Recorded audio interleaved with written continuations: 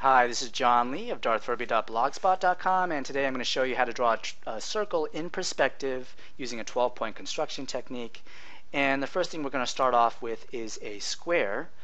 And from what we know about circles is if you fit a circle perfectly within a square, the points where the circle and square meet are the exact midpoints of the sides of the square. So the first thing we're going to do is divide the square into 4 equal parts by drawing a diagonal connecting the corners of the square.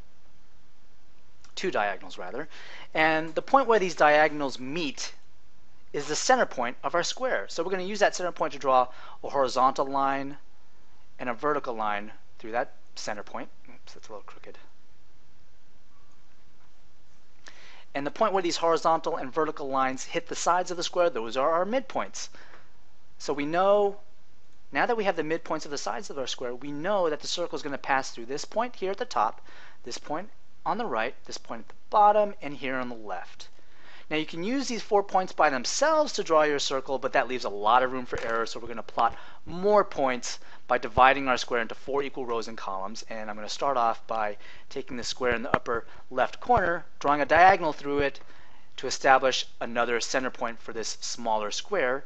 And we're going to draw a line through that center point, vertically and horizontally, assuming I can get it to pass through accurately. There we go. I think that's a little better. Alright, so that's our vertical line. And there's our horizontal line passing through the center point there. Just get a straight line here. There we go. So now, having drawn these 2 lines, the points where they pass this diagonal are the center points for those 2 smaller adjacent squares, and we're going to draw another line passing through those points. There we go, passing through this center point, this new center point we've just established. And so finally we now have 4 columns and 4 rows of equal size. And we can use these columns and rows to plot out the balance of our points. And we do that by drawing diagonals through the outer columns and outer rows. So for example, let's start from the upper left corner of this row, draw a diagonal connecting to the lower right corner of that row, and the first line that this diagonal passes through is another point of our circle. Likewise with this column, upper left corner connected down to the lower right corner, the first line this diagonal passes through is another point of our circle. So let me plot those two points out so you can see a little bit more clearly.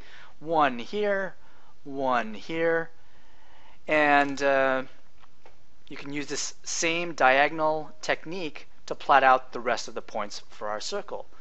But I'm going to show you another technique that you can use. If we draw lines through these 2 new points that we've just plotted, here a horizontal line and a vertical line through this second point, oops, there we go.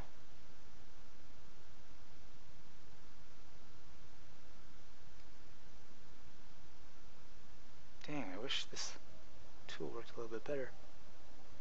It's a little crooked, I think. Okay, there we go. That's good enough. So that gives us 2 more points for our circle. Let me show you where they are. There's one here at the top and one here at the bottom.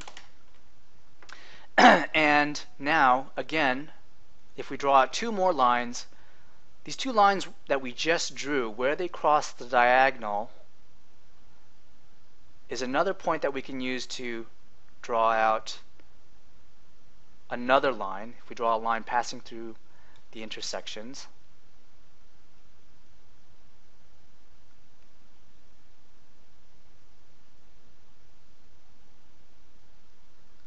we now have the rest of our points. So let me show you where they are.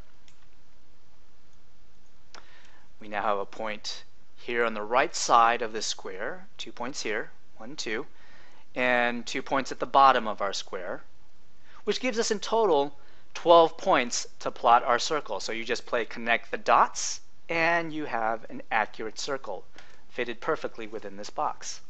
And just to prove that this circle passes through all of these points, that a perfect circle passes through all of these points, I'm going to take this oval tool and show you that the circle passes through these points.